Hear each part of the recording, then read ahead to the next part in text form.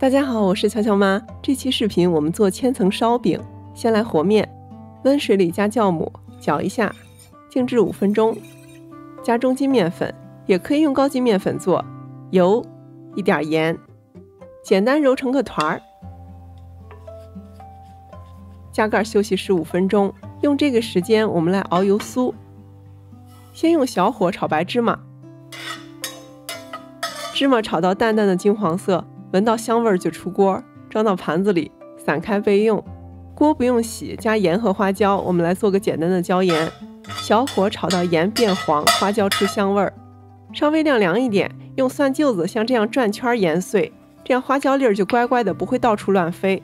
过筛，分离花椒皮和花椒粉。这个花椒皮可以留着做其他的菜，我们要的是这个炒香的花椒粉和盐。锅里加油，中大火烧到冒烟，转小火，下姜丝和葱段，炸到金黄变干，香味留在油里，葱姜捞出不要。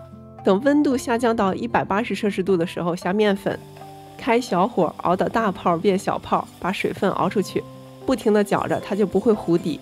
我们做的是稠油酥，面和油的质量比是1比1.1，体积比是0.8比1，熬出来的油酥会比油泼的味道更香一些，更适合做香味浓郁的烧饼。关火，等温度降到110度，撒刚才做好的椒盐，搅匀，盛到盘子里，放凉快的地方加速冷却，因为一会儿我们需要用放凉的油酥。面经过短暂的休息会变软，在手里就更听话了，揉到表面光滑。加盖发酵到1.5倍大，充分揉面排气，把里面的气泡都挤碎。如果用披萨石的话，这个时候连同石头一起用烤箱的最高温度预热。台面上抹油防粘，面团一开始不容易擀开的话，休息2分钟，让面团松弛一下，就轻松擀开了。把面擀长之后，先从面的中心把4个角擀出去，再把4条边擀出去，我们就得到了一个长方形。继续擀薄，最后把所有的边边都打薄。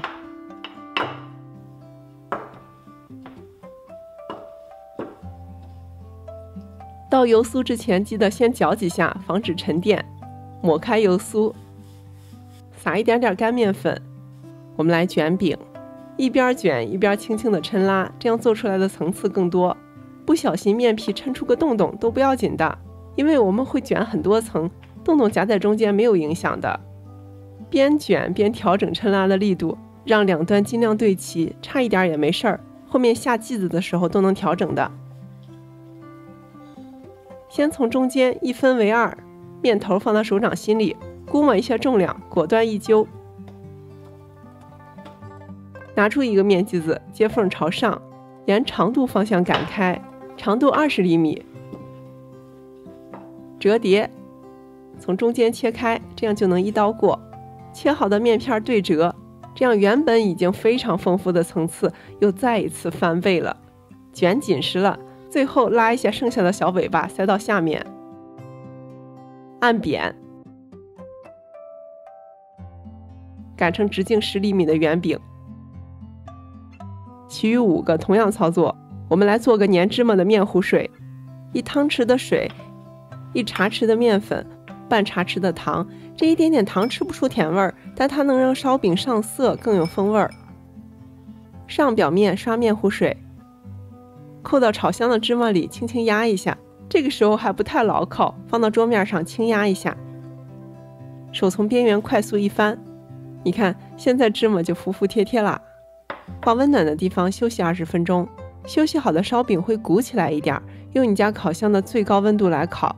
下面是预热好的披萨石，我用290度烤了8分钟，烤到上面微微金黄就好了。放到不烫手的时候来检验我们的成果。